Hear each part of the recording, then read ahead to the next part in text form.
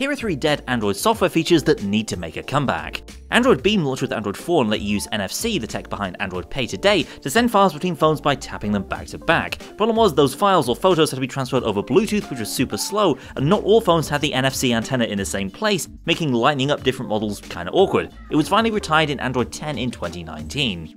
Lock screen widgets came in Android 4.2 and lasted only a couple of years. On Nexus and some other phones, you could populate a lock screen with pages of full screen widgets in a similar way to the iPhone 14 today. Problem was, this didn't work if you set a PIN or password, and most widgets weren't really designed to fill such a huge space. Still, there were some great and really useful examples like Dash Clock here. Google Now on Tap launched in Android 6 Marshmallow and gave Google Search access to what's on your screen to bring up useful information relating to it, plugging into Google's Knowledge Graph. Eventually, Now on Tap was folded into and replaced by Google Assistant, but still, the way Assistant works is pretty different, being more speech focused, and it doesn't have that instant access to what's on your screen. So which old Android features do you miss? Leave us a note down in the comments.